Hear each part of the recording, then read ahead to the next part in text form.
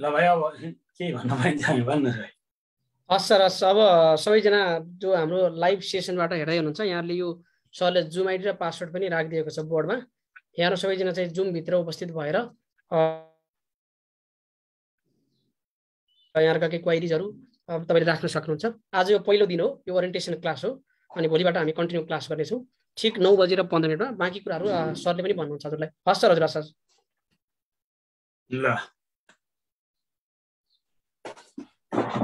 ल सबैलाई नमस्कार। अब त्यहाँ भाइले नि भनिहाल्नु हो। अब हामी यो को आज हामी ओरिएन्टेसनमा छौँ। यो आजको चाहिँ हाम्रो क्लास ओरिएन्टेसन हो। हामीले कसरी गर्छौँ, हामीले यहाँ पढ्दाका फाइदा बेफाइदा मैले तपाईँलाई भने हामी मात्रै यस्तो मान्छे होला पढ्दाको फाइदा र बेफाइदा मात्रै भन्न जाने, अरू त सबै फाइदा मात्रै देखाउनु। त्यस कारणले म तपाईँलाई के भन्छु भने जेसुकै कुराको नि मेरिट र डिमेरिट त हुन्छ। हामीसँग पढ्दा केही फाइदा हुँदैन भने के पनि बेफाइदा होला। तपाईँलाई त्यो कुन चाहिँ बेफाइदा हुन्छ कुन चाहिँ फाइदा हुन्छ, अब तपाईँ त्यसमा त्यो दुइटै इभ्यालुएसन गरेर मात्रै तपाईँहरूले जोइन गर्नु होला। अनि अब तपाईँहरूलाई क्वेसनहरू हामी यहाँ हाम्रो क्लास चाहिँ नासुको कोर्सलाई आधार मानेर त्यहाँ सिकाइन्छ। तर यो नासुको इक्जाम यो आगो इक्जामलाई आधार मानेर हामी सिकाउँछौँ। त्यसले चाहिँ तपाईँको खरदारको अनि प्रदेशतिरको इक्जामको खरदारको लागि प्रदेशतिरको इक्जामको लागि सबैलाई अनि त्यो महिला विकासतिरको इक्जाम सबैलाई फाइदा गर्छ।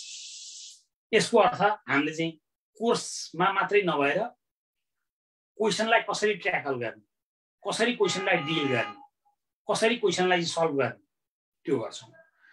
त्यो भएको हुनाले तपाईँहरूले सबै कोर्स त लौ कभर त भइहाल्छ। सबै टपिक नि हामीले पढेरै जान्छौँ। भोलिपल्ट यो टपिक पढाउँछौँ भनेर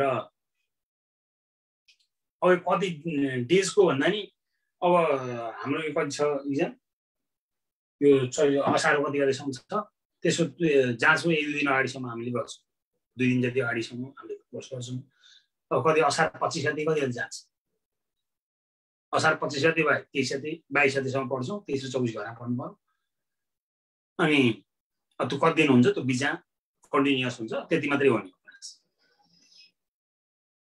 अब यो इक्जाम रोकिने सम्भावना छैन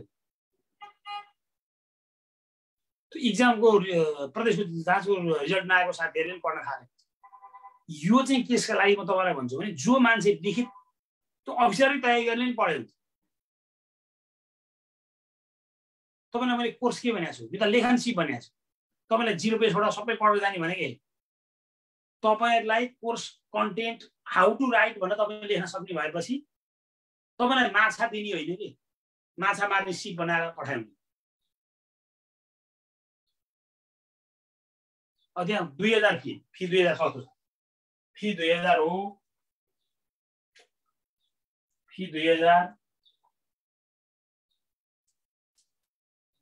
अब यहाँभन्दा अघिल्लो महिना पढ्नेले यो अघिल्लो महिना पढ्नेले चाहिँ 1000 त्यसले त पहिला 2000 तिरिसकेको छ भने त्यसले 1000 दिनु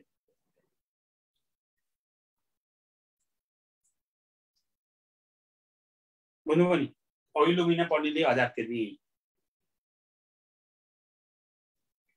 अब हामीले यहाँ पढ्ने भने कन्टेन्टलाई कसरी ट्याकल गर्ने भनेर तपाईँलाई नोट दिएर त टाइप गरेर फर्र दियो भने क्वेसन त्यसरी आउँदैन क्वेसन अस्ति कसरी आयो हिमाली प्रदेश र पहाडी प्रदेशका विशेषता 5 नम्बरमा लेख्न त्यो हिमाली प्रदेशका विशेषता 10 नम्बरमा लेख्न आयो भने कसरी लेख्ने हिमाली प्रदेशका मात्रै विशेषता तपाईँलाई 5 नम्बर आयो भने कति लेख्ने अब हिमाली र पहाडीलाई कसरी ट्याकल गर्ने यो तपाईँहरूलाई फी 2000 नयाँलाई अस्ति तिरिसकेकाले पढिसकेका पनि छ अब होइन जोइन नभएर घरैमा पढ्छु भने नि हो त्यो अस्ति जे पढ्यो अहिले त्यही पढिन्छ होइन है फेरि चाहिँ ढुकाउनु हुन्छ मेरो चाहिँ क्लास के हुन्छ भने 2-3टा कुरा चाहिँ तपाईँ क्लियर हुनुहोस् त्यो फाइदा बेफाइदा म तपाईँलाई भन्छु अगाडि जे जे पढ्यो अहिले त्यही आउँछ भन्ने छैन त्यो क्वेसनलाई ट्याकल कसरी गर्ने सिकाउने तपाईँले क्वेसन देख्ने बित्तिकै के चाहिँ म तपाईँलाई क्लियर गर्छु भने हामीले यहाँ 1 महिना पढिसकेपछि अब यो जुन हाम्रो इक्जामसम्म पढिसकेपछि 1 महिना त नहोला कति हुन्छ त्यति पढिसकेपछि तपाईँको लेखन सिप चाहिँ विकास चाहिँ हुन्छ अब अरू कन्टेन्ट तपाईँले घरमा पनि पढ्नुहुन्छ नि यहाँ पढे मात्रै पुग्ने होइन यहाँ भाइलाई भन्नु जो मान्छेले पनि तपाईँलाई यो लेखन सिप भने चाहिँ अफिसरले पनि जोइन गरे हुन्छ नासुले जोइन गरे पनि हुन्छ खरिदारले जोइन गरे पनि हुन्छ यो महिला विकास यो चाहिँ महिला विकास जातिले जोइन गरे नि हुन्छ लेखन सिपको यो चाहिँ आर्ट डेभलपमेन्ट हो कला विकास हो मैले तपाईँलाई के भन्छु माछा मार्ने सिप सिकाउने हो है यहाँ माछा दिएर पठाउने होइन नोट दिने पावर पोइन्टमा पढाउने मेरो नोटमा छ हेर्नुहोस् भन्ने चाहिँ माछा दिएर पठा माछा पाउने भएपछि मजा हुन्छ आज माछा पाइयो घरमा गएर चट्ट खाएर आहा भन्ने हुन्छ तर जब सिप दिइन्छ सिपले चाहिँ आजै माछा दिँदैन तपाईँलाई माछा दिएर पठाए जति मजा नि आउँदैन तर जब सिप भइसकेको हुन्छ तपाईँ कहिले भोग्नु नि पर्दैन त्यो लेखा प्रशासनको म त हाउ टु राइट लेख्न सिकाइ त बुझिहाल्नु यिनीहरूलाई कसरी ट्याकल गर्ने विषयवस्तुलाई कसरी ट्याकल गर्ने त्यो तपाईँलाई म सिकाउँछु भनेपछि जसले पनि जोइन गरे हुन्छ नि त्यो लेखन सिपले विकास गराउँछ तपाईँले यहाँ लेखन सिप विकास गराएपछि त क्वेसन ट्याकल गर्न त आइहाल्छ तपाईँलाई मैले के भने तपाईँलाई मैले नोट दिएर पावर पोइन्टमा पढाएर मलाई त सबभन्दा सजिलो हुन्छ नि एकचोटि पावर पोइन्ट बनाएपछि यो ग्रुप लाइन त्यही पढायो अरू ग्रुप लाइन त्यही पढायो चट्टा बस्यो ल हेर्नुहोस् त भन्दा सर र पढ्नु आफूले केही जान्नु पर्छ टिचरले ओपन कुनै पनि क्वेसनको म ट्याकल गर्छु भनेर क्लास आउनलाई धेरैभन्दा धेरै नलेज चाहिन्छ न त कसरी ट्याकल गर्नु तपाईँले के सोध्नु होला के सोध्नु होला तपाईँलाई मैले ओपन क्वेसन गरेर राख्न पाउने तपाईँले जे सोधे नि म एन्सर भन्न सक्ने हुनलाई त जहाँ त त्यसै नगए जहाँ त पास हुँदैन जाँचमा त यही क्वेसन आउँछ भने थाहा छैन क्वेसनलाई कसरी ट्याकल गर्ने भनेर जाने हो त्यस कारणले अहिले सुरुमै नोट दिँदा चाहिँ त्यो नोटा छ पछि पढाउँदा हेरौँला भन्ने हुन्छ मैले किन त्यो गराउँदैन भने सुन्नुहोस् है त्यो यहाँभन्दा अगाडि पनि हामीले ग्रुपको सिकै धेरैभन्दा धेरै गरेको त यहाँ अगाडि पनि हामी त त्यत्रो करहरू सबै सिके गरे हो, लेखा त्यत्रो सबै सिके गरे हो, सार्वजनिक प्रशासन सिके गरे हो, कार्यालय अभिलेख व्यवस्थापन सबै गरे हो। तपाईँलाई जे गाह्रो छ म त्यही ट्याकल गराइदिन्छु। नो हो, तपाईँलाई टपिक गाह्रो लाग्यो त्यही नै बढी गराइदिनु होइन। म भौगोलिक क्षेत्रको चाहिँ मलाई बढी गाह्रो लाग्यो त्यही गराइदिनु, कानुन क्षेत्रको चाहिँ बढी गाह्रो लाग्यो त्यही गराइदिनु। नो है, त्यो मतलब छैन। हामीले त मैले तपाईँलाई के भने जुनसुकैको भए पनि तपाईँले क्वेसन लिएर आउनुहुन्छ नि त, ओपन गराएछ टिचरले क्वेसन दिएर सरसर पढ्ने होइन। मैले तपाईँलाई के भन्छु भने त्यस्तो खोज्नुहुन्छ भने तपाईँले सुरुमै जोइन नगर्नुहोस्, हामीसँग पढ्नुहोस्, अब्बल बन्छ। हामी सबभन्दा खतरा, म त भन्दा नि भन्दैन, त्यो भन्ने कुरा दिएको कुरा हो। हामीले यहाँ हाउ टु राइट भनेर सिकाउने, ओपन पढाउने, नोट दिने हो नि होइन। नोट खोज्ने भए यहाँ जोइनै नगर, नोट खोज्ने भए यहाँ जोइनै नगर्ने। यहाँ त क्वेसनलाई कसरी ट्याकल गर्न भनेर सिक्ने हो। तपाईँ त्यो जान्नुहुन्छ, त्यो चाहिँ म स्योरै गर्छु। यसो उसो छैन। म के चाहिँ क्लियर गरौँ भने तपाईँहरूलाई, यहाँ तपाईँले अन्त नि पढाए साथीहरू यहाँ पढ्न आउनुहुन्छ, त्यो त मलाई थाहा छ। यहाँ पढाइ नै अन्त जानुहुन्छ, त्यो पनि थाहा छ मलाई। म मात्रै पढाउन जान्ने टिचर हो र मभन्दा अब्बल पनि हुनुहुन्छ अरू, त्यो पनि मलाई थाहा छ। अरूभन्दा म अब्बल छु, त्यो पनि मलाई थाहा छ। भनेपछि हामीले के बुझ्नु पर्यो भने हाउ टु राइट। तपाईँलाई मैले के भने तपाईँलाई अन्त गरेर म के चाहिँ तपाईँलाई एस्योर गरौँ भने अन द स्पट खण्ड कदेखि खण्ड गसम्मको कुनै पनि क्वेसन सोधेर ट्याकल गरेर टिचरले सिक लेख्न सक्ने बनाएर पठाउनु भयो भने त्यो चाहिँ अब्बल। हामीसँग नपढ्नुहोस्, त्यहाँ जानुहोस्। हामी चाहिँ मैले तपाईँलाई भने क्वेसन आयो भने कसरी ट्याकल गर्ने। अनि फी पनि हामी नोमिनल छ, यो फी भने नोमिनल। अब अहिले पढ्ने अहिलेचोटि पढ्नेले तपाईँलाई 1000 तिरिसकेको छ, तिनीहरूलाई त त्यो 2000 लिनु भन्दा नि अपराधै हुन्छ। त्यसैले 1000 तिर्ने, उहाँहरूलाई त 50% छुट हो, त्यो उहाँहरूले पाउनु पनि पर्छ, रिजर्भ गर्नुहुन्छ। किन अहिले तिरिसकेको छ 2000, उहाँहरूले त त्यही कसै 3000 पढ्नु पर्यो नि त। अगाडि 2000 अहिले 1000 लाग्यो भनेपछि त्यो अगाडि पढेका साथीहरूले 1000 रुपियाँ तिर्ने, त्यो 1000 रुपियाँ तिर्ने भनेको त्यो ठुलो पैसा होइन। त्यो लेखन सिप मिल्यो भने अगाडिको त्यही नै त्यही दोहोरिने होइन, त्यही दोहोरिने भए त त्यो पढाउनै पर्ने नि। त्यस कारणले मैले तपाईँलाई के भन्छु भने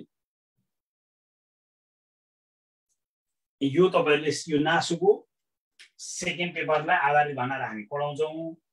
यहाँ पढ्ने लेख्ने क्रममा थर्ड पेपरका डिफिकल्ट टपिकहरूलाई, डिफिकल्ट कुराहरूलाई पनि हामीले ट्याकल गराउँछौँ। अब जस्तो अस्ति हामीले यो जुन मूल्यवृद्धि कर, त्यो भ्याट, अन्तशुल्क सबै जुन पढाएको थियो, त्यो राजस्वको आदि कोर्सलाई त्यसरी कभर गरेको थियो। अस्ति आएको क्वेसन हेर्दा के मैले जे पढाएको थिएँ त्यसको आदि कोर्स चाहिँ सबै त्यसरी कभर गरेको थियो। गैर कर राजस्व, कर राजस्व होइन, तपाईँको त्यहाँ भुक्तानी कर, ती सबै खालका हामीले गरिसकेका थियौँ। त्यहाँ गएर हेर्नु थाहा भइहाल्छ। भनेपछि सबै कभर चाहिँ हुँदैन, तर तपाईँको चाहिँ धेरैभन्दा धेरै चाहिँ त्यसले कभर गरिसकेको हुँदैछ, त्यो हुन्छ। यो एक टाइम पनि कम भएको हुनाले सबै कभर गरेर तपाईँको लेखन सिप चाहिँ तपाईँको डेभलप हुन्छ। एक त तपाईँ जिरो अहिले हुनुहुन्न, त्यो त म ठोकै गरिदिन्छु, धेरै तपाईँलाई थाहा छ। तपाईँ कहाँनिर रोकियो भने त कला हो, तपाईँले एउटा आर्ट सिक्ने हो। त्यो सिक्न चाहिँ तपाईँलाई पढेको कुरालाई अनि घर यहाँ 1 घन्टा पढेर मात्रै पुग्छ त, घर त हेर्नुहुन्छ नि, घरमा पनि हेर्नुहुन्छ। यहाँ त तपाईँले सिक्ने भने कसरी विषयवस्तुको उठान गर्ने, कसरी बिचमा त्यसलाई चाहिँ रिप्रेजेन्टेसन गर्ने, कसरी चित्रमा प्रस्तुत गर्ने, कसरी निष्कर्ष लेख्ने, 5 नम्बरमा निष्कर्ष कति लेख्ने, 10 नम्बरसम्म आउने निष्कर्ष कति लेख्ने, कुन विषयवस्तुलाई कसरी ट्याकल गर्ने, त्यो सिक्ने हो हामीले। यहाँ तपाईँले के भन्ने यहाँ जोइन नगर्नु होला भने जो मान्छेले नोट खोज्नुहुन्छ, पावर पोइन्टबाट पढाएको खोज्नुहुन्छ, उहाँहरूले जोइन नगर्नु, त्यो हामीबाट पाइँदैन। नभनेपछि मान्छेलाई बेकु बनाउने नै हो। जोइन नगर्नु, सुरुमै टेन्सनै भएन, अन्त कहाँ पढाइ हुन्छ त्यहाँ जानुहोस्, त्यो पनि सकिहाल्छ। हामीले चाहिँ अहिले पैसा मात्रै होइन कि हामीसँग पढ्न आएका मान्छेलाई पछि जाँचा गरेर ट्याकल गरेर मैले एक गर्न सकेँ है, त्यसले पढाएको कारणले चाहिँ मेरो इम्प्रुभ हो भने बनाउने मात्रै हो। मैले तपाईँलाई भने म आजको आज माछा ल्याएर पठाउने मान्छे होइन, त्यो सम्भव पनि छैन। त्यो दिन खाइन्छ, 2-4 दिन त्यो माछा खाएन भने कुहिन्छ, सिप छैन, फेरि भोक पारेर के, त्यो अर्थ छैन। त्यस्तो खोज्नुहुन्छ भने तपाईँ सुरुमै जोइन नगर्नुहोस्। एक दोस्रो, पावर पोइन्टबाट आउँदैन। अब यो तपाईँको क्लास सुरु भने तपाईँलाई यो हाम्रो यो रेकर्डेड भिडियो, यो रेकर्डेड भिडियो तपाईँहरूलाई भाइले त्यहाँ उहाँको वेबसाइटमा गएर तपाईँहरूलाई त्यो अर्कालाई बाँड्न गर्न मिल्दैन, आफूले सुन्न चाहिँ मजासँग मिल्छ। त्यो जहाँसम्म सुने पनि पाइन्छ। यो अफिसरको लागि, सबैको लागि, यहाँ पढ्ने मान्छेको लेखाइ एकदम राम्रो हुन्छ। किनभने मैले तपाईँलाई भने नि, म अफिसरमा पनि 1 नम्बरमा पास भएको, 1 नम्बरमा, उपसचिव पनि 1 नम्बरमा पास भएको, उपसचिव पनि 1 नम्बरमै पास भयो भनेपछि त्यो लेखाइ राम्रो नभए त दुईचोटिमा नि आएन होला नि।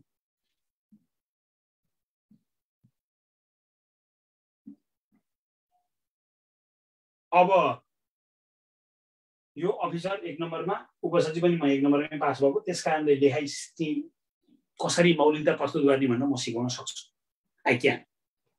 अनि तपाईले भन्नु न, त्यो विषयवस्तु पुरै नलेज नभए कसरी ओपन आएर पढाउनु?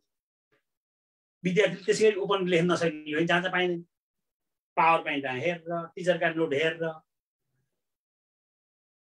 त्यसो गरेर बस्न त पाइएन, पाइन्छ र पाइँदैन। भनेपछि त्यो भएको हुनाले यो धेरै ग्रुप यसरी पढाइसकेपछि पनि हो, धेरै ग्रुप पढाइसके पनि हो। अनि म तपाईँलाई यति सस्तोमा यो क्वालिटीको क्लास अन्त पाउनुहुन्छ भने गए हुन्छ। तपाईँलाई मैले यो त पैसाका लागि भन्दा पनि यो धेरै मान्छेहरूलाई तपाईँ चुपला सुन्नु न, अहिले के पढ्ने हो त्यसै चाहिँ मैले भने मेरो पढाउने विषयवस्तुमा मलाई सोध्नु, मैले त्यसलाई इफेक्ट गरेर लान्छु, ओपन छलफल गराएर लान्छु। तपाईँको लागि त्यसमा टेन्सन हुँदैन। तपाईँको इम्प्रुभ थोरै भन्दा म भने नि तपाईँलाई मैले भने जस्तै तपाईँले सोचे जस्तै त नहोला, तर तपाईँको इम्प्रुभ हुन्छ नि, त्यो चाहिँ म एस्योर गर्न सक्छु। हामीले त्यसरी ट्याकल गर्न सकेन भने इक्जाममा ट्याकल गर्न सकिँदैन। जाने क्वेसन मात्रै आउँछ भन्ने नि छैन, जाने क्वेसन मात्रै आउँछ भन्ने छैन। जस्तो अस्ति तपाईँलाई त्यो अभिलेख व्यवस्थापनको क्वेसन त्यो काहीँ पनि बुझेर दिए खालको त आएको थिएन। तपाईँले त्यही क्वेसन ट्याकल गर्न सक्ने चाहिँ जस्तो क्वेसनलाई ट्याकल गर्न सक्ने अवस्था थियो। त्यसो भएको हुनाले हामीले त्यसरी जान्छौँ र गर्न सक्छौँ पनि, वी क्यान भन्ने कुरा हुन्छ। यसरी हामी जान्छौँ। तपाईँलाई कोर्सको बारेमा, फीको बारेमा मैले भने, यो अफिसरले पनि, महिला विकास अधिकृतले पनि, खरदारले पनि, नासोले पनि, जो मान्छे लेखन पेपरमा कमजोर हुनुहुन्छ अथवा राम्रै भए पनि अझै राम्रो पारौँ भन्ने हुनुहुन्छ, अथवा बिगिनर हुनुहुन्छ, अथवा एडभान्स लेभलमा हुनुहुन्छ, सबैका लागि यो उपयोगी छ। उपयोगी बनाउने, उपयोगी गराउने, त्यो गराएर हामी अगाडि जाने। त्यसो गरेपछि हामीलाई के हुन्छ होइन भने तपाईँलाई मैले भनिहालेँ। तपाईँलाई म भोलिपल्ट यो टपिक हो, म अहिले दिन तपाईँहरूलाई यहाँ भनिदिन्छु अनि क्वेसनहरू तपाईँलाई दिन्छौँ। तपाईँले अनि क्वेसन त्यो टपिकसम्म क्वेसन ल्याएर सोध्न सक्नुहुन्छ। छलफल, यो चाहिँ सोक्रेटस मेथड भन्छ नि। म पार्टिसिपेट हुनुभन्दा तपाईँहरू बढी पार्टिसिपेट हुनुपर्छ। तपाईँहरू बढी पार्टिसिपेट अगाडिको पनि त्यही देखियो नि त। विद्यार्थीहरूले एकदम कस्ता कस्ता क्वेसन एकदम राम्रो त्यो देशलेभलको क्वेसन ल्याएर सोध्नुहुन्छ। त्यो एकदम क्वेसनहरूको लेभल त्यो एकदम राम्रो लाग्यो न। भनेको त उनीहरू त्यो अध्ययन गरेर नआएको क्वेसन, त्यो डेफ लेभलको क्वेसन थाहा हुन्छ नि विद्यार्थीले क्वेसन गरेकोमा, यसले कुन लेभलमा पढाइरहेको छ भन्ने कुरा पनि थाहा हुन्छ टिचरलाई, उसले सोधेको क्वेसनले। अनि हाम्रो चाहिँ कस्तो हो भने यहाँ र मेरो मेथड हाम्रो त्यो चाहिँ कस्तो हुन्छ भने टिचरले मात्रै दिँदा चाहिँ मैले नोट लिएर आउने, मलाई कुन कुन क्वेसन मनपर्छ त्यो दिने, ल यहाँ हेर्नुहोस् त भन्ने, नोट दिने, अनि त्यही नोटमा लेखाए जस्तो चाहिँ मजा मान्ने।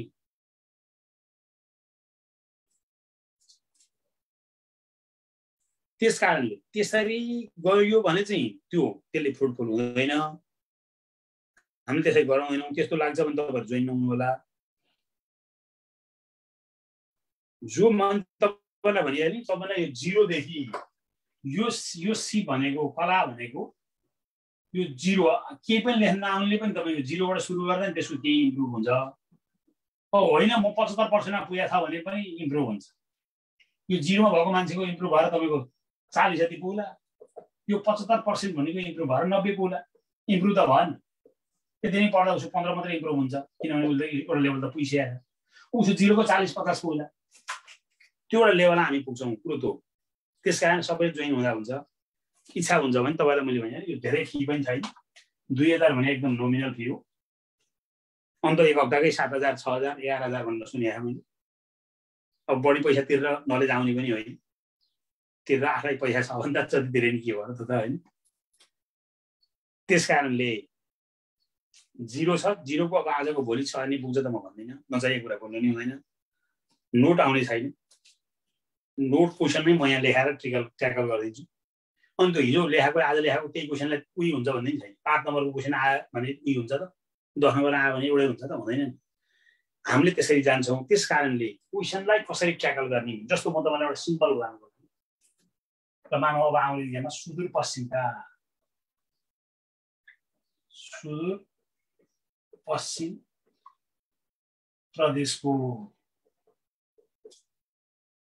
प्रदेशको विशेषता भन्दा ल अब नम्बर 10 नम्बर आयो भने कसरी ट्याकल गर्ने यही क्वेसन 5 नम्बर आयो भने कसरी ट्याकल गर्ने यही क्वेसन 2.5 मा आयो भने कसरी ट्याकल गर्ने कुरो यहाँ सिक्ने भने यो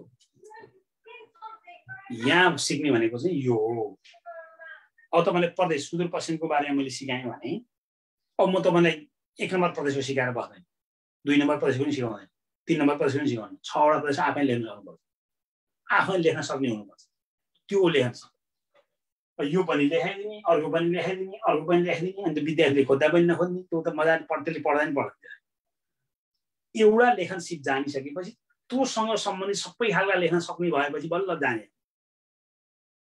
एउटै नलेखिकन तपाईले लेख्नुस् भन्न चाहिँ छोडिदैन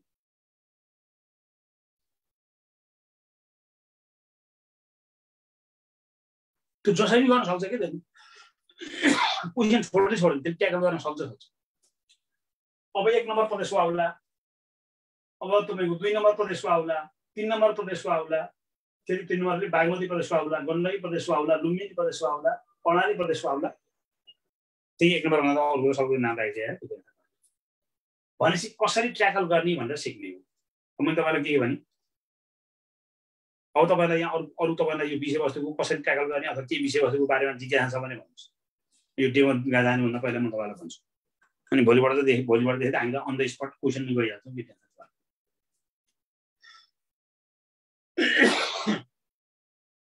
ल भन्नुस्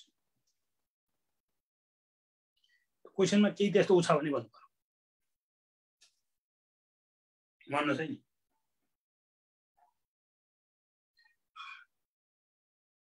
क्लास 11 9:15 बाट 10:15 सम्म 1 घण्टा हो जम्मा त्यसले भ्याउँछ यो धेरै दुःख गर्ने होइन कि बुझ्नु भएन तपाईले घरतिर पढेकै हुन्छ पढ्नै पर्छ नो तर तपाईले यहाँ लेखन सिकेको त जुन ट्याकल गर्ने क्वेसन चाहिँ तपाईको त्यो चाहिँ तपाई यहाँ आफैमा क्षमता छ त्यो मैले ल्याएर भर्ने पनि होइन अनि तपाईको खाली भाँडाबाट लुइन ल्याएर पानी खनाएर भर्नु होइन अलरेडी तपाईसँग छ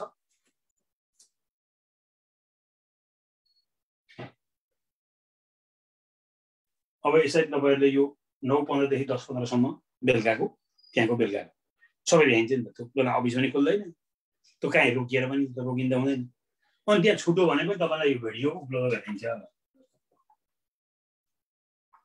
उपलब्ध गराइन्छ अब हेर्नुहोस् है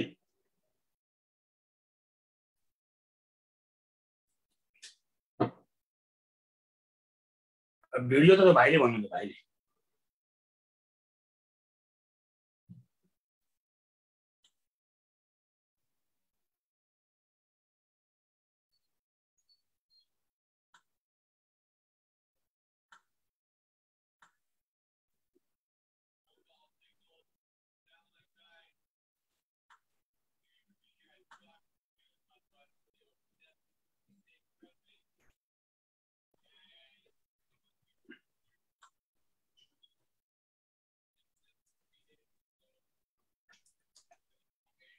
ल के जिज्ञासा छ भने भन्नुस् भन्नु त ए भाइ त्यहाँ ओपन गरिदिनु त एकछिन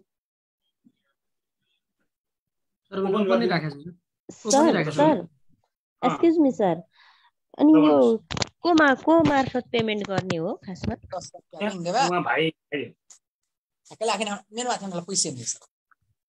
ल भन्नुहोस् त त्यो कसरी तिर्ने भने त्यहाँ अहिले भाइले भन्नुहुन्छ मैले यहाँ अहिले यो सबै हस् सर ल अरु केही तपाईहरुको भन्नुस् है कोर्सको बारेमा कसरी जाने भने तपाईहरुको मेन चाहिँ तपाईहरुको कुरा पनि यहाँ एप्लाई हुन्छ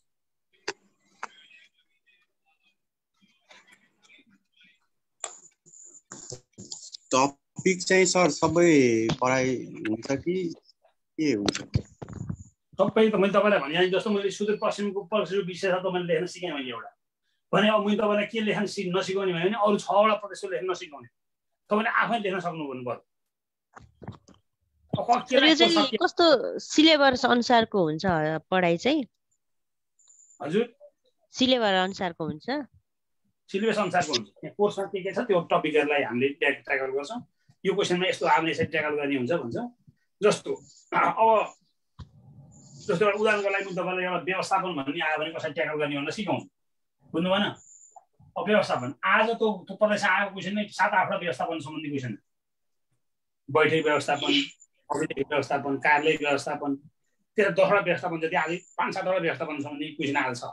आज त कुन चाहिँ प्रदेश गण्डकी हो के को सहायकमा भनेपछि तपाईले व्यवस्थापन सम्बन्धी ट्याकल गर्न जान्नु भने 5-6वटा क्वेशन आज आएको क्वेशन तपाईले ट्याकल गर्न सक्नु भएन। मेन कुरा त व्यवस्थापनसँग जोडिएर आएको क्वेशनलाई कसरी ट्याकल गर्ने भनेर सिक्ने हो। त्यसो भए जति यहाँ पढ्न पढे पनि तपाईले त्यो जाँचमा क्वेशन मजासँग आन्सर A1 आन्सर लेखेर आइदिनुहुन्छ कि बुझ्नु भएन? जस्तो आज गण्डकीको सहायक यो सर अनि परदेशहरुलाई पनि कभर गर्छ होला नि त परदेशको एक्जामलाई पनि? त्यो मिल्ने कोर्स तपाईलाई मैले के भने यो लेखन सिप भएको हुनाले कोर्स कभर नगर्ला तपाईले पढेका कुरालाई तपाईले एक्जाम गरेर लेख्नलाई ट्याकल गर्न सक्ने बनाउँछ। बुझ्नुभयो? यहाँ हुबहु कोर्स यहाँ पढाइन्छ भने त म भन्दैन। अनि त्यो कोर्स पढाइ नभए पनि हामीले क्वेशन ल्यायौं भने चाहिँ हजुरले भन्दिसिन्छ नि त? ए त्यो त किन नभन्नु, त्यो त भनिहाल्छु नि। तपाईले ओपन क्वेशन ल्याउनु पाउने भए टेन्सन भयो। तर तीको टपिक लेखेर त्यसलाई हुबहु गरेर चाहिँ यहाँ सिकाइन्न कि त्यति मात्रै हो। ए हस् सर, हामीले क्वेशन ल्यायौं भने भन्दिस्यो है त। किन नभन्नु, त्यो त म भनिहाल्छु। हस् सर, थ्यांक यू सर।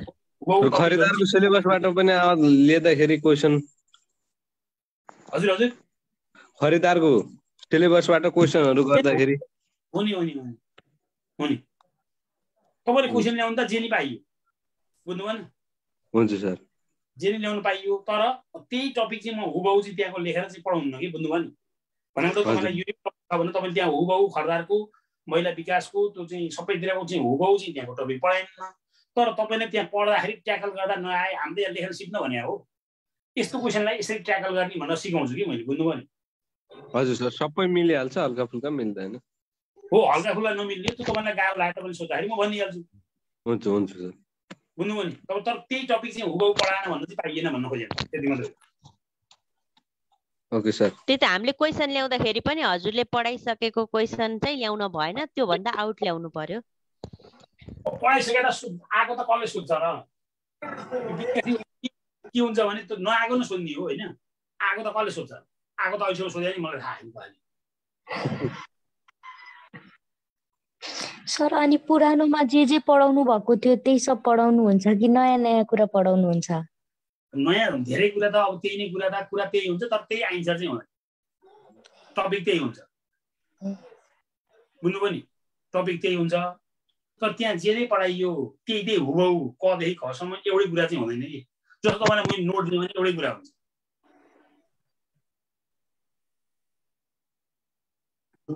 अनि तपाईले भन्नुभएको छ त्यो विषयवस्तु कसरी अध्ययन गर्ने त्यो पनि म सिकाउँछु। अनि कहाँ गएर चाहिँ सिफ्ट हुने त्यो पनि म सिकाउँछु। भनेको तपाईँ एउटै पढेको कुरालाई 10 स्थान एप्लाई गर्न सकिने बनियो। जस्तो तपाईलाई एउटा उदाहरणका लागि भन्छु। हजुर, कानुनको शासन हैन, एउटा सिम्पल उदाहरणको लागि कानुनी राज्य, मानव अधिकार, अब अर्को शक्ति नियन्त्रण, शक्ति सन्तुलन नियन्त्रण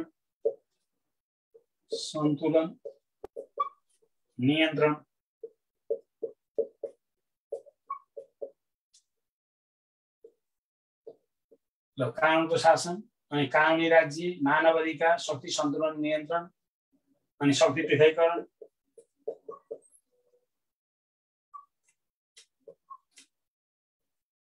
लोकतान्त्रिक मूल्य मान्यताहरू यो सबै एउटै हो नि त खासमा। हो, अब पुरै पढेको कुरा चाहिँ यो कानुनको शासनबाट चाहिँ सबै यसो चाहिँ यो पृष्ठभूमि त एउटै हुन्छ नि। एरिस्टोटलदेखि म्याग्ना कार्टादेखि सबै एउटै हुन्छ। यो कानुनको शासन आएपछि कहाँ गएर डाइभर्ट भएर के कुरालाई फोकस, अनि यही कुरामा कानुनी राज्यमा कहाँ गएर डाइभर्ट भएर के कुरालाई फोकस, कुरा त यही नै हुन्छ। मानव अधिकार आइपुग्दा चाहिँ के कुरालाई कहाँनिर गएर फोकस गरेर जाने, अनि यो नियन्त्रण सन्तुलनलाई कहाँनिर गएर फोकस गरेर जाने हो। यो कुरा चाहिँ हामीले यहाँ सिक्ने हो। भनेपछि यसलाई छुट्टै पढ्नु पर्दैन। यसो मेन फ्रेमवर्क सिक्छौँ, अनि एक ठाउँ गएर चाहिँ कानुनी शासनतिर जाँदाखेरि एउटा कुरालाई डाइभर्ट भएर त्यसलाई फोकस गर्छ। अनि अब अवधारणा यसलाई छुट्टै पढ्नै पर्यो। एक ठाउँ पढेको सबैलाई थाहा। अनि मात्रै त्यो मानव अधिकार आउँदाखेरि कुन कुरालाई फोकस गरेर के कुरालाई जोडेर लेख्ने त्यो कुरालाई पढ्छु। अनि यो चाहिँ कानुनी राज्यमा बसी एउटा त्यो कानुनी राज्य सम्बन्धी कानुनी शासन सम्बन्धी कुरालाई फोकस गर्ने भनेर पढ्छु। शक्ति नियन्त्रण सन्तुलनमा त्यसलाई फोकस गर्ने भनेर पढ्छु। भनेपछि त्यो जुन त्यसको अवधारणा, त्यसको उत्पत्ति, विकास सबैलाई चाहियो। एउटै कुरा हुन्छ। अब यो कानुनको शासन आसी एबिडाइसमा गएर जाला एजेसमा मानव अधिकारमा 1948 को विश्वव्यापी घोषणापत्रबाट सिफ्ट होला। यो शक्ति नियन्त्रण सन्तुलन 1748 मा मन्टेस्क्यूबाट के अरे यो जोनेरसबाट 1801 मा एउटा सिफ्ट होला। यो 1748 मा सिफ्ट होला। भनेपछि त्यहाँसम्म चाहिँ एउटै कुरा पढ्ने भएमा हामीले अनि त्यहाँतिर आएपछि चाहिँ आफ्नो वेमा गएर त्यसलाई ट्याकल त्यो सिक्ने हो। त्यसरी भनेपछि हामीले यही हुबहु पढेर हुबहु कण्ठ पारेर जाने भन्ने चाहिँ होइन। हामीले पढाइले त्यसरी चाहिँ लैजान्छौँ। तपाईँलाई अरू केही त्यस्तो पढाइको विषयमा यसरी जाउँ भन्ने तपाईँलाई लाग्छ भने म त्यही तपाईँको भनेकै मेथडलाई पनि मैले समावेश गरेर लान्छु। हुन्छ नि जस्तो यो चाहिँ गर्न पाए हुन्थ्यो भन्ने भयो भने तपाईँ कुरालाई सम्बोधन गर्ने अलिअलि लेखाउनु पनि मात्र हुन्छ। ए भन्ने मात्रै त कहाँ हुनु, क्वेसन त म लेखाएर ट्याकल गरिहाल्छु। जस्तो तपाईँलाई मैले के भने सुदूरपश्चिमको मैले लेखाउँछु। अब तपाईँले 1 नम्बर प्रदेशको लेखा भन्न पाउनु भएन, 2 नम्बर प्रदेशको लेखा भन्न पाउनु भएन। त्यो त हामी आफै जानिहाल्छौँ नि। हजुरले एउटा लेखाइदिसो भने त कसरी लेख्ने भन्ने कुरा जानिहालिन्छ नि। जान्नुहुन्छ होइन? जस्तो अब तपाईँलाई मैले अब 1 नम्बरको लेख्दै भने म 1 नम्बरको लेखिदिने भएँ। अब त्यो बेला चाहिँ सुदूरपश्चिमको नलेखिदिने भएँ कि अब हुन्थ्यो भने जस्तो मैले हिमाली पहाडी तराई प्रदेशमध्ये एउटा प्रदेशको लेखिदिने। अरू प्रदेशको तपाईँले आफै लेख्न सक्नुपर्ने हो कि। नोट मिल्छ कि नहीं सर? फेरि यहाँ जुनसुकै एउटा लेख्यो भने म लेखिदिने भएँ। नोट मिलाउने नि सर हामीलाई मिल्दैन। नोट म त मैले भर भन्दैछु भाइले। अब क्वेसन त्यसरी त्यो नोट आउँदा के आउँछ भन्ने नै थाहा हुँदैन। अनि त्यो लेख्न सक्ने गर्दैन। अब त्यो नोट त भन्नु भने त बजारका बुक तपाईँसँग जोसँग एउटा हुन्छ है त्यही टाइप गरेर दिँदा हुने भने कुन चाहिँको फरक कुरा हुन्छ तपाईँलाई बजारमा बुक देखाउन। त्यो त विद्यार्थीलाई बेको बनाउने कुरा मात्रै हो कि। नोट खोज्ने मान्छेले बजारका किताब किनेर थुपारेर पढे हुन्छ। त्यो मजासँग नोट हुन्छ त्यो एउटै कुरा। नोट पढ्ने मान्छेलाई म तपाईँलाई नोट चाहिँ भन्छु। तर मेरा कुरा तपाईँले लाग्नु पर्यो। तपाईँले लेखन सिप जान्ने भए तपाईँले अनिवार्य गर्नुपर्ने कुरा म भन्छु। तपाईँले त्यो किन्नु। तपाईँले के किन्नु भने जो मान्छेले अब नासु खर्दाको अफिसरसम्मको तयारी गरिदिनुहुन्छ अच्छा नोट चाहिँ यी बजारका बुक होइन। तपाईँको अच्छा नोट चाहिँ यो 9 र 10 को लेखा सबभन्दा राम्रो। अनि 9 र 10 को सामाजिक,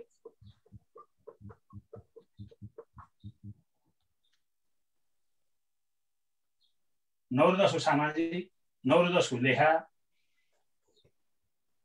अनि यो भूगोल सम्बन्धी 9 र 10 को भूगोल,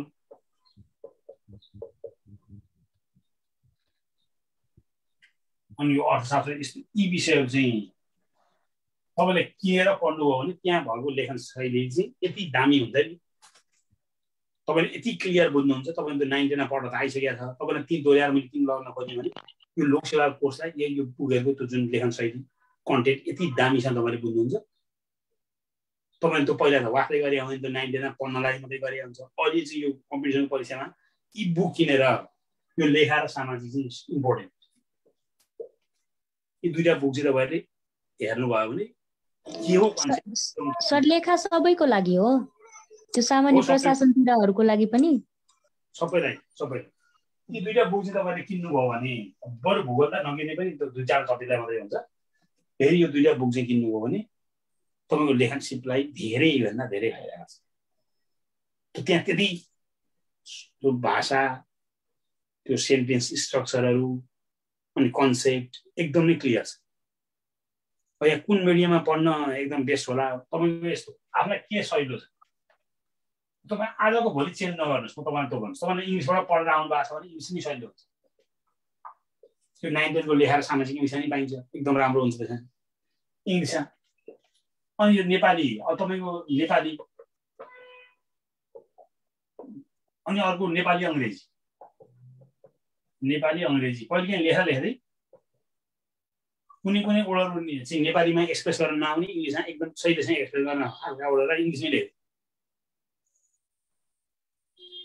बुझ्नुभयो जस्तो विकेन्द्रीकरण लेख्न आयो भने डिसेन्ट्रलाइजेसन आफै आउँछ भने डिसेन्ट्रलाइजेसन लेख्ने ग्लोबलाइजेसन यस्ता यस्ता जुन वर्डहरू हुन्छन् जुन इङ्ग्लिसमा भन्दाखेरि इजी फिल हुने कि इङ्ग्लिसमा त धेरैभन्दा धेरै वर्ड हुन्छन् वर्ड पावर धेरै छ त्यसलाई एउटै वर्डले तपाईँको धेरै नेपालीमा त्यही भन्नु पर्यो भने एउटा सेन्टेन्स लेख्नुपर्ने हुन्छ त्यसै ल अनि हामी त्यसरी गर्छौँ ल भन्नुहोस् अब एक कुनै सेन्टेन्स नै इङ्ग्लिसमा कुनै नेपालीमा हुन्छ त्यसलाई कतिचोटि मैले आफै लिएर आएको तर तपाईँले माथि भाषाको लेखामा चाहिँ नेपाली / इङ्ग्लिस एउटा क्वेसन इङ्ग्लिसमा लेखेर अर्को नेपालीमा लेखिँदा हुन्छ त्यो हुबहु नेपालीमा हुनुपर्छ भन्ने त्यसरी हुन्छ म आफैले पनि लेखाएको छु कि म त्यस्तै थिएँ चरण 2 एक्जाममा चाहिँ कसरी त्यो अब क्वेसनहरु कसरी एटेम्प गर्ने अब खण्ड क को क्वेसन एउटा पानामा लेखिसकेर गर्ने कि अब आफुलाई जुन आउँछ त्यही लेख्ने अब आफै आउने पहिला चाहिँ आउने जति लेख्ने यहाँ 4 पेपर हुन्छ तपाईलाई 3टा पेपर हुन्छ 3टा पेपर हुन्छ आफै जुन पेपरको जुन आउँछ त्यो पहिला लेख यसबाट लेखिएला यसका 2टा लेखिएला यसका 3टा लेखिएला अनि फेरि यसबाट लेख्न मन लाग्ला त्यसरी आफै इच्छा लाग्दै अनि त्यो इच्छा लागेर लेख्ने तर अब एउटै पानामा अब 2टा क्वेसन चाहिँ लेख्न मिल्छ कि मिल्दैन एउटै पानामा यो यसको एउटै पानामा यहाँ यस किन नमिल्नु एउटै पेपरमा चाहिँ मिल्छ तर यहाँ एउटा क्वेसन देख्ने एक कापीमा यसो त लेख्न भएन नि त्यो त छुट्टै लेख्नु पर्यो खण्ड खण्डको भिन्दा भिन्दै पानामा लेख्नु पर्यो भिन्न पानामा लेख्नु पर्यो पेपरमा लेख्नु पर्यो तर एउटै पेपरमा चाहिँ यहाँ एक पेजमा एउटा क्वेसन लेख्यो दोस्रो पेजमा दोस्रो क्वेसन लेख्न पाइयो त्यही खण्डको छ ए त्यही खण्डको चाहिँ पाइयो दोस्रो खण्ड ल्याएर मिसाउन पाइएन केयरमेटले के फरक त सकेसम्म त राम्रो अक्षर बनाएर राम्रो गरेर राम्रो हो न त केयरमेट त जसरी पनि हुन्छ नि अब हामी मान्छे गल्ती हुँदैन हुन्छ नि कहिले एउटा लेख्यो भन्दा जस्तो तपाईँको यहाँ 13 लेख्यो भन्दा 1 पर लेखिरहेको हुन्छ त्यसमा काट्नु पर्यो धेरैभन्दा धेरै चाहिँ नकाट्नु अथवा काट्दा चाहिँ यसरी गर्नु जस्तो तपाईँलाई अब कानुन भनेर यो लेख्नु नपर्ने कानुन लेख्यो भने यति गर्दै नि यसो गरेर कोताएर यसरी गरेर बस्नु तपाईँको कानुन भनेर यसरी लेख्ने अब यो चाहिँ होइन भने यसो गरेर लेखिसक्यो त्यसो गरे नि अथवा कुनै कोताएर बस्नु पर्यो त्यसपछि तपाईँ यसो गरेर भने त्यो काटिए पनि हुन्छ त्यो चाहिँ एकदम छिरप्रष्ट पनि देखिँदैन अब त्यसरी जाने अब अरू के छ भने भन्नुहोस् जिज्ञासा टिचर मैले फर्स्ट टाइम निजामतीको पढिरहेको छु अनि तपाईँलाई यो रिडिङ कसरी गर्ने भनेपछि ओके 4R टेक्निक बनाए यो कसरी पढ्ने भन्नुभएको छ म पढ्ने भन्छु ओके 4R टेक्निक भन्छ यसलाई यो पढाइको सबभन्दा बेस्ट भने यो ओके भने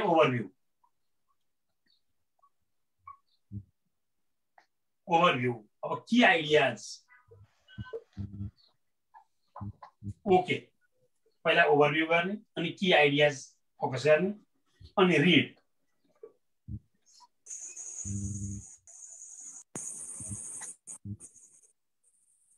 भन्नुहोस् है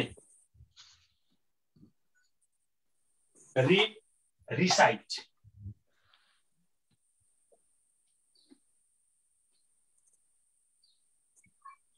रिकल अथवा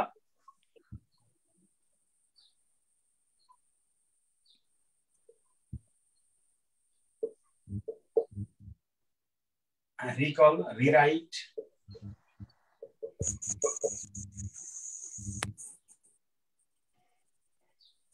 remind, review. यो तरिकामा हामी ओके 4R टेक्निक भन्छ सबभन्दा अहिलेसम्मको चाहिँ पत्ता लागेको सबभन्दा पढाइमा चाहिँ यो टेक्निक चाहिँ सबभन्दा इम्पोर्टेन्ट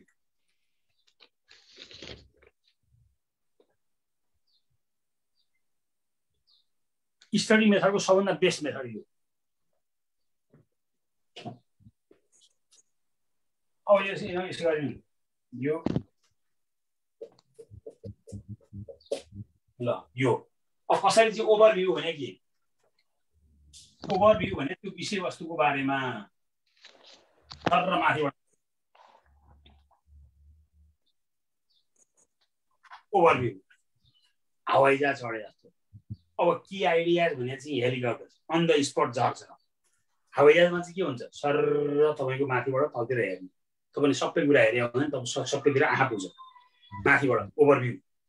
अनि की आइडियाज भनेको चाहिँ त्यो विषयवस्तुको इम्पोर्टेन्ट की आइडियाज के कुरा चाहिँ त्यो विषयवस्तुमा तपाईँ छोड्नुहुन्छ। सबभन्दा पहिला चाहिँ ओभरभ्यू सर र अनि की आइडियाज, त्यो पाठभित्रको की आइडियाज तपाईँले लिने, यो पाठभित्रको की आइडियाज लिने। यो चाहिँ हवाईजहाज, यो चाहिँ हेलिकप्टर चढ्या की पोइन्टमा ठ्याक्क गर्ने। हेलिकप्टर के हुन्छ, आफूलाई इच्छा लागेको स्वयं गरेर बसेर के गर्नु पर्यो त्यहाँ सबै हुन्छ, उडी कामै गरेर नि हिँड्न सक्छ। यो अब रिड पढ्नु पर्यो त्यो विषयवस्तुमा। अब पहिला तपाईँले ओभरभ्यू, त्यसको बारेमा ओभरभ्यू लिनु, अनि के आइडिया लिनुको मुख्य आइडिया। अब पढ्नुको विषयवस्तु पढ्नुहुन्छ, पढ्नुपर्छ अब भोग्नु पर्ने नै हुन्छ कुनै ट्रिगर।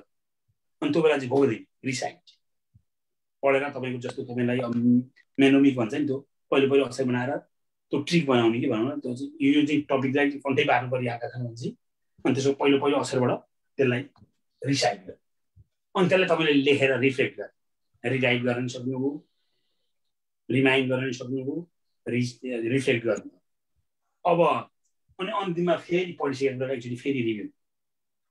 यसो गरेपछि चाहिँ यो ओके फोआर टेक्निक चाहिँ सबभन्दा बेस्ट टेक्निक हो पढाइ। अब तपाईँ त्यति गरिसक्दा चाहिँ त्यो विषयवस्तुको कन्सेप्ट क्लियर हुन्छ। यो भने यो रहेछ, यो भने यो रहेछ। अनि तपाईँ कण्ठपाठ नबुझिकन कण्ठपाठ थाल्नु लाग्छ। यो भने यो भन्ने कुरा चाहिँ हुनु पर्यो एक्ज्याक्ट। अनि यो यदि ओके फोआर टेक्निकमा गइसकेपछि अनि तपाईँको क्लियर हुन्छ। अब यसमा के कन्सेप्ट भन्नुहोस्, भन्नुहोस् है। अब के तपाईँको जिज्ञासा छ भने भन्नुहोस्। सर मेरो एउटा क्वेसनको आन्सर भनिदिनु न। के क्वेसन? विनियोजन स्रष्टा प्रणाली भनेको कस्तो हो त? हजुर हजुर, विनियोजन स्रष्टा प्रणाली भनेको कस्तो हो? विनियोजन स्रष्टा प्रणाली, विनियोजन भने चाहिँ तपाईँको सरकारले के गर्छ, विनियोजन विधेयक भन्छ भन्दैन। विनियोजन भने छुट्याउने, डिस्ट्रिब्युट गर्ने, बाँड्ने रेखा चाहिँ विनियोजन स्रष्टा हो। कुमार सर, सेकेन्ड पेपरमा म्याक्सिमम मार्क्स कतिसम्म दिन सक्छ सर? यो म्याक्सिमम मिनिमम चाहिँ तपाईँको नर्मल्ली तपाईँको 80 भन्दा माथि चाहिँ दिँदैन भन्छ। त्यो दिनु पर्यो कार्ड खोलाउने। अथवा नेपालमा चाहिँ यो ट्रेन्ड चाहिँ तपाईँको यो 50 देखि 70 को रेन्ज म्याक्सिमम ल्याउनु तपाईँले 70% ल्याउनुहुन्छ। अब तपाईँको मिनिमम त जति नै आउनेको के मतलब भएन, तर अब मान्छेले अलिक बढी नम्बर ल्याउनेको चाहिँ यही रेन्जमा आउँछ। 60-70 बजेटलाई बाँड्ने विनियोजन भन्न मिल्छ? बजेटको बाँड्ने विनियोजन भन्न मिल्छ? बजेटको बाँड्नलाई नै विनियोजन भन्न मिल्छ? अनि यसमा विनियोजन स्रष्टा प्रणाली बारे लेख भनेर आयो भने चाहिँ कसरी लेख्नु? केको बारेमा? विनियोजन स्रष्टा प्रणालीको बारेमा लेख भनेर आयो भने चाहिँ कसरी लेख्नु? पहिला विनियोजन भने यो भने, श्रेष्ठता भने यो भने। पहिला विनियोजनको डिफाइन गर्नुहुन्छ, श्रेष्ठताको डिफाइन गर्नुहुन्छ। विनियोजन श्रेष्ठता भने यो। अब यसको जस्तो तपाईँले हाम्रो जिन्सी श्रेष्ठता, धरोहर श्रेष्ठता, तपाईँले श्रेष्ठता भने त सुनिरहेको छैन नि? हजुर, सबै पढ्यो, सबै विनियोजनको मात्रै नबुझेर हो। त्यो अब विनियोजनसँग सरकारले बजेट एलोकेट गर्दा, त्यो विनियोजन भने त एलोकेसन त हो, एलोकेट गर्दा तपाईँलाई पुँजीगत खर्चमा कति, त्यो अर्को चाहिँ त्यो ऋण तिर्ने कुरामा कति होला, त्यो भित्र कर्मचारीको चाहिँ तलब कति होला, सामान किन्ने खर्च कति होला, अनि विकास के कुरामा एलोकेट गरे, त्यसको चाहिँ शीर्षक वाइज टपिक वाइज चाहिँ यो यसरी खर्च गर्ने भनेर राखिने श्रेष्ठतालाई चाहिँ विनियोजन श्रेष्ठता हो। सरकार त्यो विनियोजन विधेयकले निर्दिष्ट गरेको जुन कारोबार हुन्छ त्यो अनुसार राखिने श्रेष्ठता चाहिँ विनियोजन। सर, यो हाम्रो अब आउने एक्जामलाई त असर गर्दैन भन्नुभयो, यो हाम्रो अहिलेको एक्जाम रिजल्टलाई चाहिँ असर गर्छ गर्दैन सर? यो समाधानको मुद्दाले अब रिजल्टलाई त विज्ञापन भइसकेर त केही असर गर्दैन, सकिहाल्यो। त्यो पद घटाउन मिल्दैन। नर्मल्ली कतिमा निकाल्छ सर यो रिजल्ट, अहिलेको यो रिटर्न पेपरको रिजल्ट? यो त तपाईँको निकालिहाल्नु पर्ने, यो निकालिहाल्नु पर्ने। हेर्नुहोस्, यो अहिले चाहिँ तपाईँको अब यो मुद्दाले यो यसै भन्न सकिने अवस्था छैन। यो मुद्दाले सबभन्दा चाहिँ खतम त यो सर्वोच्च अदालत र सरकारले गरे। हेर्नुहोस्, उपसचिव कति सिफारिस भइरहेछ नि त 2077 सालको रिजल्ट पनि आएको छैन खरिदारको 2077 सालको हजुर खरिदारको 2076 सालको रिजल्ट आएको छैन सर सेकेन्ड थर्डको यस्तै उस्तै हो नि त बाउ र छोराको सँगै रिजल्ट आउला कानुनी क्वेसनमा कतिसम्म नम्बर दिन मिल्ने हो सर केमा कानुनी क्वेसनमा जस्तै नेपालको संविधान अनुसार नागरिक कर्तव्य लेख भनेपछि रणनीति र कानुनी कर्तव्य हुबहु लेख्ने क्वेसन आएको थियो नि सर हो त्यसमा जस्तै 15 जनाको रणनीति 5 वटा मात्रै लेख भनेर आउँदा 5 वटा मात्रै लेख्नुपर्ने हो कि बढी लेख्नु र 5 वटा लेख्नु एउटै हो सर त्यो 5 वटा लेख्नु र बढी लेख्नु 5 वटा लेख्नु भन्दा आयो भने 5 वटा मात्रै लेखेको त्योभन्दा बढीको त तपाईँको त्यसले खासै असर राख्दैन तपाईँलाई थाहा रहेछ भन्ने हुन्छ त्यसले त पनि उ गर्दैन तर यस्तो क्वेसन त 5 आउनुपर्ने हो मैले यही नबुझाउ कि बुझ्नु पर्यो नेपालको सिस्टम नबुझा चाहिँ हो मैले भन्न खोजेको नि त्यही हो नि 5 वटा 6 वटा रणनीति त्यस संविधानमा भएको हुबहु लेखेको 5 नआउने कारण छ त अनि 5औंको त्यो धारा 48 को 4 वटा कर्तव्य सोधेको छ 4 वटा कर्तव्य नै लेखेपछि त फुलै नम्बर आउनु पर्ने हो त्योमाथि त त्यहाँ 100 मा 100 आउनु पर्ने हो हाम्रो चाहिँ ट्रेन्ड के छ भने त्यस्तोमा चाहिँ अब 4 जति दिने बुझ्नु भएन अनि त्यो अन्ततले नम्बर कम हुन्छ अनि त्यसले गर्दाखेरि हुने भन्ने हो त्यसमा यिनीहरूले तपाईँको 80% चाहिँ नर्मल दिनै पर्छ अब अरू त सधैँ है तपाईँले नागरिकको कर्तव्य भन्नु तपाईँले हुबहु लेख्नु भएको छ धारा पनि लेख्नु भयो हुबहु लेख्नु भएको छ त्यहाँ बढी के हुन्छ आफै जान्ने भएर नभए कर्तव्य लिएर हिँड्नु भयो भनेपछि सर 5 को 5 दिन मिल्दैन मिल्न त मिल्ने दिए त 5 दिनुपर्ने नै हो मैले तपाईँलाई भने नि त्यो जाँचकीले लेख्ने भन्दा मैले तपाईँलाई कतिसम्म देखाएको छ भने म तपाईँलाई म आफ्नो एउटा एक्सपिरियन्स सेयर गर्छु यो लोकसेवा जाने सरलाई मैले सोधेँ कि एउटा विद्यार्थीले यस्तो अब्बल क्वेसन लेखाएको छ 10 त 10 नम्बर दिन नपर्ने कारणै छैन जस्तो सिम्पल एउटा उदाहरणको लागि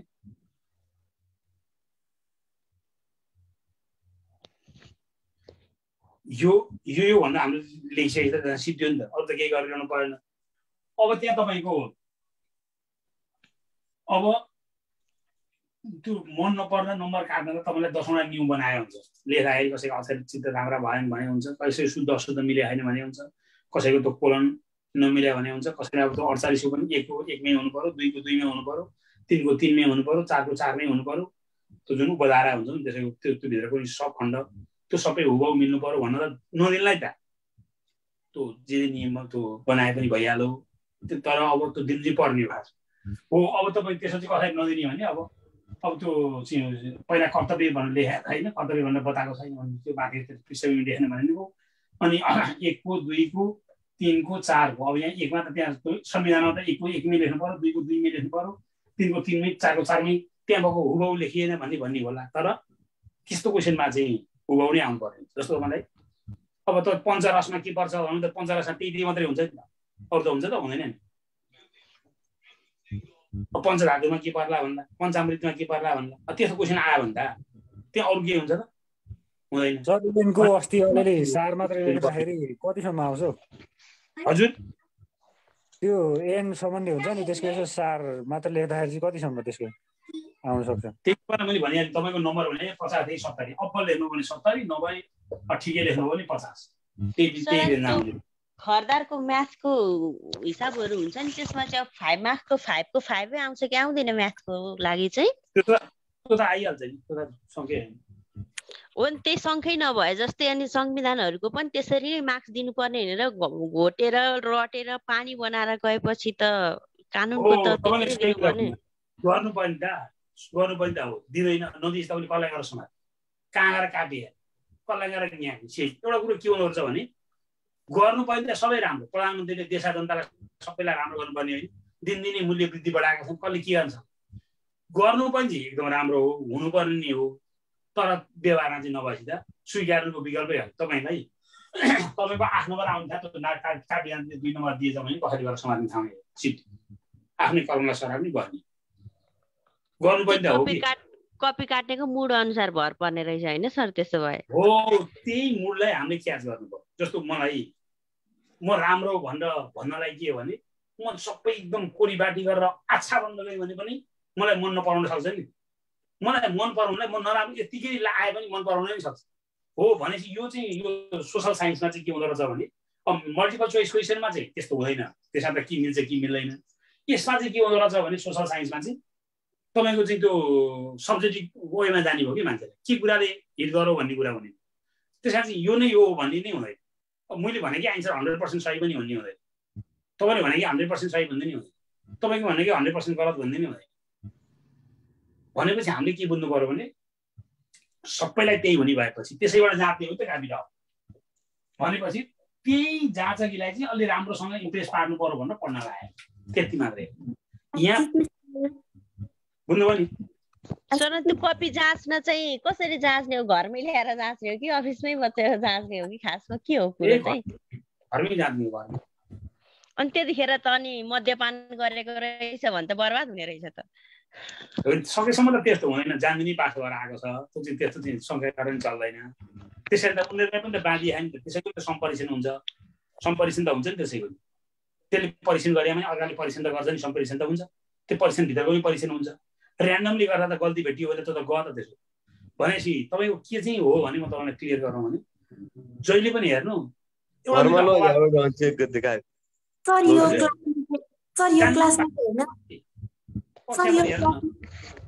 राम्रो हुने रहेछ आफ्नो मान्छे मिल्यो भन्दा फेरि त्यही मासु दिनलाई पनि अप्ठ्यारो। तपाईँले भने के अरे सर अरू कुनै टाइममा खर्दारको म्याथहरू चाहिँ सरले पढाउनुहुन्छ कि पढाउनुहुन्न? हजुरबाट म्याथ मन थियो खर्दारको। तपाईँको खर्दारको जाँच कहिले हो? टुङ्गो त छैन सर, तर पनि परदेश एकहरूको पनि थियो। आइन्छ खर्दारको त अहिले खर्दारको रुटिङै आएको छैन अहिलेसम्म। खर्दारको रुटिङ आएको छैन सर, सङ्घको चाहिँ 1 नम्बर परदेशको रिजल्टै आएको छैन। हजुरले पढाइदिँदा हुन्छ सर, हजुरले के हजुरबाट क्लास लिन मन छ सर? सरबाट म पनि मन छ यो सर। सकेको सुन्नुहोस्, तपाईँलाई म आज क्लियर गरौँ, यो सकेको भोलिपल्टबाट म्याथ सुन्नु।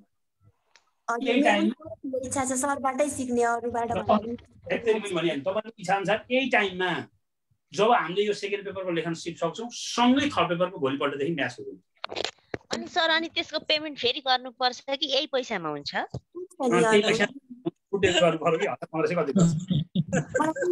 मलाई पनि म्याथ सिक्ने ठुलै इच्छा छ सर। पैसा नि नोमिनलै हुन्छ, थोरै गरौँला, तर पैसा चाहिँ चाहियो कि। होइन पैसा त दिउँला सर, तर त्यही पनि हजुरबाटै सिक्न पाए चाहिँ मजाले बुझिन्थ्यो भनेर। मैले सिकाउने भए म अब्बल तरिकाले सिकाउने भए म्याथ कम्प्लिट यहाँ पढेपछि त्यहाँ भनेर सर एउटा पनि स्टेप नछोडेर जाने है सर? हजुर हजुर सर खरिदारको म्याथमा एउटा पनि स्टेप छोड्नु हुँदैन भनिरहेछ है सर सिलेबसले? सिलेबसले किन छोड्नु नि, सबै सिस्टमेटिक सिक्ने भइगयो। मैले अस्ति हजुरको आइक्यूको अस्ति इक्जाम दिने बेलामा मैले त 10 दिनको क्लास लिएको थिएँ। मलाई केही पनि आउँदैन थियो, मैले फर्स्ट टाइम पढेको हो अनि युट्युब हेरेर हजुरको क्लास लिएको हो मैले 10 दिनको। मैले खर्दारको 37 वटा क्वेसन आन्सर मिलाएको छु, नासुको 35 वटा मिलाएको छु प्रदेश नम्बर 1 को। अनि खुसी लाग्छ कि हजुरले पढाएको म सबै बुझ्छु अनि त्यही भएर आज पनि आएको। हो अनि क्लास म पढाउँछु नआदिनुस्, तपाईले पैसा मलाई मात्रै तिर्नु हुनु हो कि त्यो फाइदै हो मलाई त हैन। म सबै सिकाउँला। कुरो के हो भने जब सबै पढिन्छ नि म्याथ रिटर्न चाहिँ रिजल्ट आएपछि पढौँ न। हजुर म्याथ रिटर्नको चाहिँ रिजल्ट आएपछि पढौँ क्या। फर्स्ट पेपर रिजल्ट आओस् अनि त्यसपछि सेकेन्डमा त हो नि, टाइम छ नि त। त्यसरी पढ्दै सरको टाइममा मिल्न सक्छ। थर्ड पेपरको पनि तपाईँ नै पढाइदिनु न एकचोटि। र थर्ड पेपरको कन्टेन्ट को पनि छलफल गरेर चाहिँ जस्तो मै लेखाएर दिनु भयो नि क्वेशनलाई कसरी ट्याकल गर्ने म सिकाइदिन्छु। सर अनि हजुर नेपाल कहिले आइसिन्छ? म नेपाल त अहिले आउँदिन, मलाई भेट्ने भने यही अनलाइनमा। होइन नेपाल आएको एकपल्ट फिजिकल क्लास चाहिँ लिन पाए पनि हुन्थ्यो भनेर नि सर। यो यहाँ त नयाँ कुरा केही पनि आउँदैन हो, क्लासमा गएर दिए पनि यति नै हो मैले दिनु त। मेरो त यो त लाइभ जस्तै ठ्याक्कै भइगयो नि, क्लासमा नि गएर अब अँगालो हाल्ने होइन, यसो हेरेर पनि यहाँ पनि हेर्ने हो होइन। अनि अब तपाईँले सोधेको क्वेसन म भनिदिइहाल्छु। अब मैले तपाईँले मलाई देखिहाल्नु भएछ, तपाईँको बोली मैले सुनिहालेको छ, अब अनुहार नदेखा मात्रै अझ त क्लासै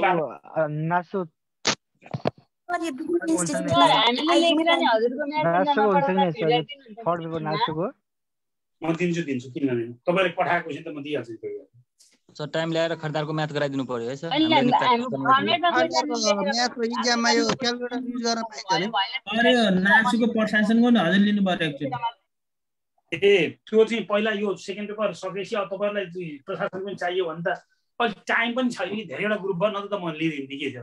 त्यही भएर त सरको अर्को पालीलाई सर अब अर्को पाली जुन खुल्छ नि त्यसको लागि अब यसलाई चाहिँ कन्टिन्यू गर्ने जहिले आज जोइन गरे नि सेकेन्ड पेपरमा जोइन भयो भने कन्टिन्युअस यही टाइम चाहिँ पढाइरहने के यहाँ रेड अन्त पाउँदैन पढ्नु। खरिदारको म्याथमा सर क्याल्कुलेटर युज गर्न पाइदैन सर। यो लेखन सिपको चाहिँ क्लास मैले यहाँभन्दा अन्त पढाउँदैन है। रेडभन्दा बाहेक मेरो अन्त लेखन सिपको क्लास हुँदैन। यो चाहिँ क्लियर हुनु होला। यदि अन्त मेरो लेखन सिपको क्लास हुन्छ भने सर हजुर चैतन्यमा पनि गइन्छ नि त लेखन सिपको चाहिँ हुँदैन? त्यहाँ म चैतन्यमा लेखन सिप लिँदैन, मैले आइक्यू लिन्छु। आइक्यू मात्रै हो? लेखन सिप चाहिँ यहाँ मात्रै हो।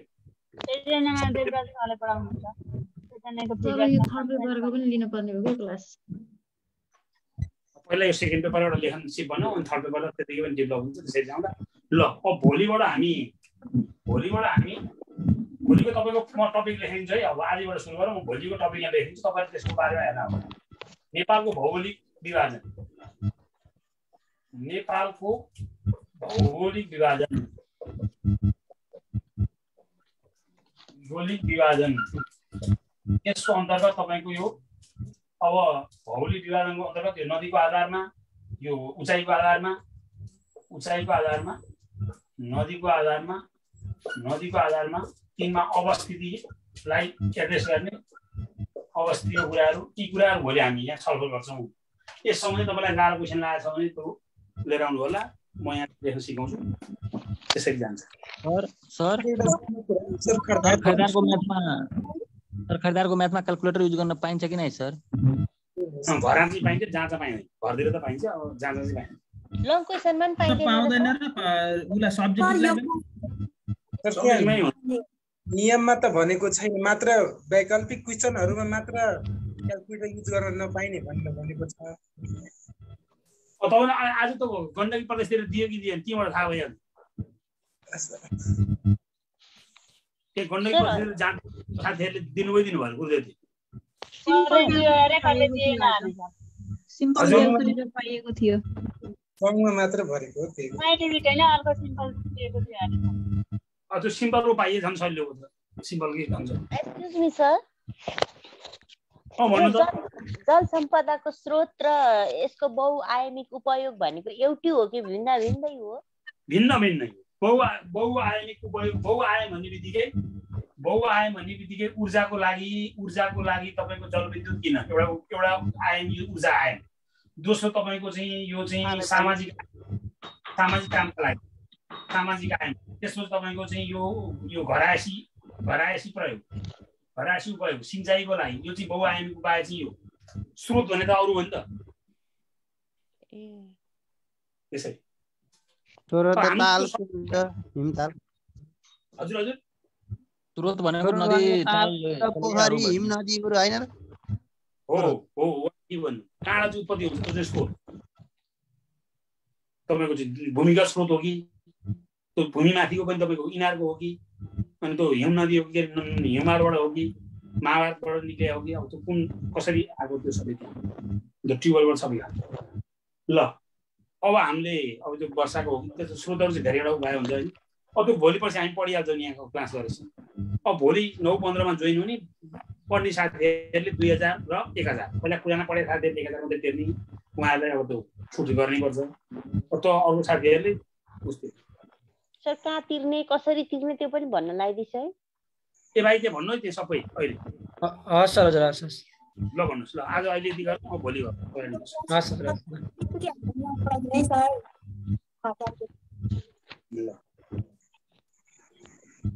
अब एकछिन यहाँहरु म्युट भइदिनु होला। म तपाईलाई चाहिँ फर्दर कुरा म भन्छु। व्यवस्थापकको तर्फबाट मैले भन्न पर्ने कुराहरु यहाँहरुलाई चाहिँ म सबै कुराहरु भन्छु।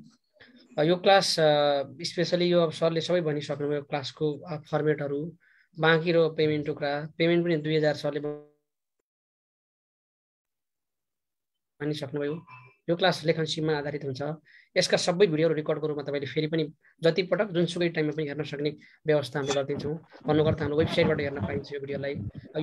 योभन्दा अगाडिको साथीहरू हामीसँग करिबन 200-300 जना साथीहरू पढेको साथीहरूलाई थाहा छ हाम्रो क्लासको भिडियो कहाँ हेर्न मिल्छ, कसरी हेर्न मिल्छ पनि थाहा छ। म 1-2 जना साथीहरू यहाँ देखेको छु। त्यसले गर्दाखेरि हाम्रो क्लास कन्टिन्यू हुन्छ। यसो भन्दै गर्दाखेरि कुनै म भनिदिन्छु है, यसो भन्दै गर्दाखेरि कुनै दिन केही प्राविधिक समस्या भयो भने हामी इन्फर्म गर्छौँ टाइममै। त्यो प्राविधिक समस्या हुँदैन, तपाईँलाई खत्रे क्लास दिन्छौँ, उत्कृष्ट क्लास दिन्छौँ, हाम्रो संस्थाले कमजोरी गर्दैन भन्ने कुराहरू हुँदैन। कहिलेकाहीँ हुन्छ, त्यो हुँदाखेरि पनि इन्फर्म गर्नुपर्छ। सो यहाँहरूको फी को लागि चाहिँ तपाईँलाई म एउटा नम्बर राखिदिन्छु यहाँ, इस्यु नम्बर। अनि ब्याङ्क अकाउन्टको लागि तपाईँ त्यो नम्बरमा फोन गर्नुलाई म कन्ट्याक्ट नम्बर पनि राखिदिन्छु। तपाईँले फोन गर्नु भयो भने तपाईँले रिप्लाईको रूपमा चाहिँ तपाईँलाई ब्याङ्क अकाउन्ट नम्बर आउँछ है। म तपाईँले यहाँ एभ्रिवान गरेर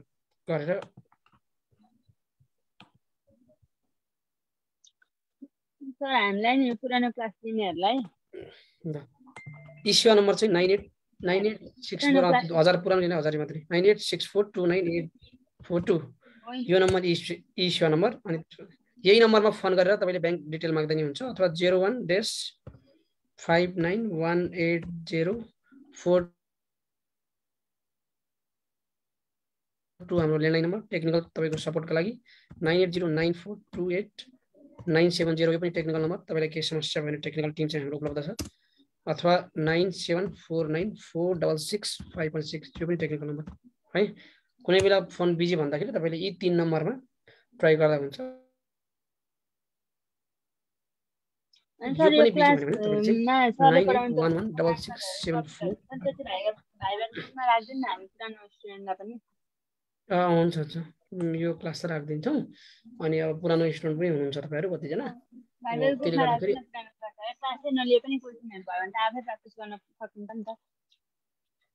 हजुर हजुर यो क्लासकै त रेकर्ड त भयो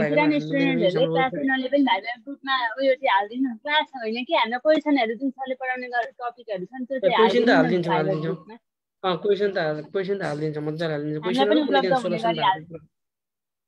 त्यो त भइहाल्छ मिस। हाम्रो पुरानो स्टुडेन्टलाई मजाले हुन्छ है। ल अब यति तपाईँलाई भोलिबाट हाम्रो कन्टिन्यू क्लास हुन्छ, रेगुलर नै हुन्छ। तपाईँहरूले चाहिँ क्वेसनहरू कलेक्सन गर्दै गर्नु होला। अन्य ठाउँमा जवाब नदिएका प्रश्न पनि यहाँ ल्याउँदा हुन्छ, त्यो प्रश्नको जवाब सरले दिनुहुन्छ। योभन्दा अगाडि साथीहरूलाई थाहा छ सबै कुराहरू। त्यसले गर्दाखेरि यहाँको जस्तो क्वेसन पनि भयो भने तपाईँले चाहिँ यसरी नै बोल्न पाउनुहुन्छ। यदि बोल्न पाएन भने तपाईँलाई चाहिँ एक दिन चाहिँ पुरै बोल्ने हामीले क्लास राख्छौँ है। जस्तो हुन्छ 3-4 दिन पढाएर फेरि एक दिन चाहिँ बोल्ने त्यसरी क्लास राख्छौँ। सबैजना अहिले चाहिँ गुड नाइट, शुभरात्रि, भोलि भेट्नेछौँ है त। अब अरू केही छ व्यवस्थापकलाई यहाँले सोध्नुपर्ने भने सोद्धा हुन्छ, अझै पनि नबुझेको कुरा क्लियर भएरै एडमिसन हुन्छ है।